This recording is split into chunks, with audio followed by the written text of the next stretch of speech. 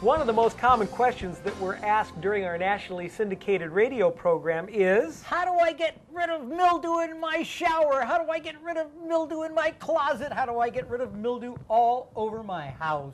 For the answer, we turned to the same agency that gave us the $750 coffee pot, the U.S. government. That's your tax dollars at work. Yeah. Actually, it was the Department of Agriculture's Forest Products Laboratory. They told us that all we need is 1/3 of a cup of powdered laundry detergent, 1 quart of liquid chlorine bleach, and 3 quarts of hot water.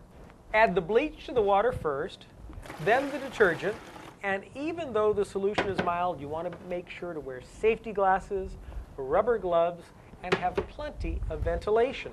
Now, this works great inside or out on any painted or color-fast washable surface.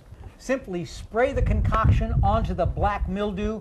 When it turns white, it's dead. Rinse it with fresh water and towel dry it immediately because you don't want that mildew to come back.